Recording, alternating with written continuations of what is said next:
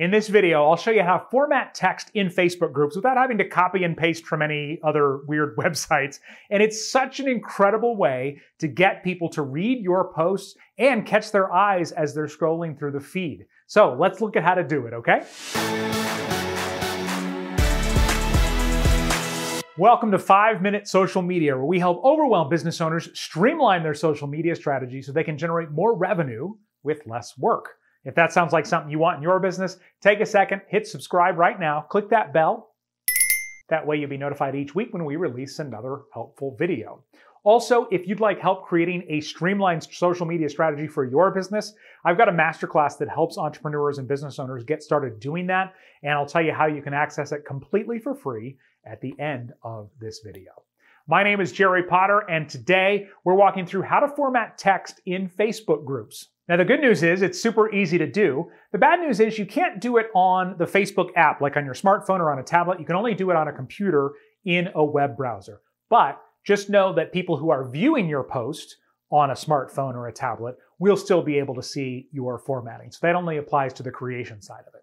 So I'm here in my private Facebook group for my 5-Minute Social Academy members, but you can do this in any group. It doesn't have to be your group in order to do this. So I'm going to go to the posting box and click there. And then I just start typing something.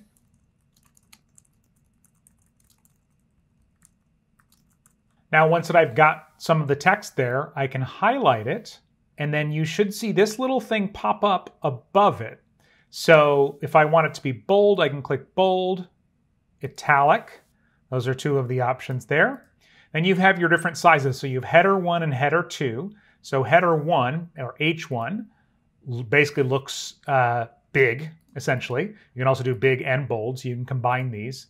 H2 is all caps and is a lighter gray, so I kind of like having that if I want to add a note about something in between stuff. If you want to use the quote, you do that, and it basically indents it a little bit here and adds a little line here on the end, so if you were quoting somebody. And then you also have bullet points, or an ordered list with numbers. So that's all you have to do, but let me show you a couple of other things here that I find to be very, very helpful. So first thing is, if you write your text and then you come down below and then you start writing more text, sometimes what I'll see happen is I want to have this one change format, but then it'll actually change the next one as well. So what I like to do first is write out everything that I want to be there. So let's just keep this quick. Step 1, 2, step 3, special note goes here. We'll just call it that. So then I would start at the top, and that would be my headline. So I'd want it to be H1. I'd want to make it bold. And then steps 1, 2, and 3, I would probably just leave as is. I suppose you could make those bold if you want.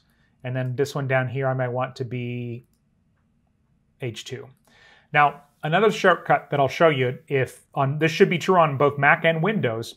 If you're just trying to do bold or italic, you can hit bold just by doing Command B on a Mac usually, or Control B on a PC.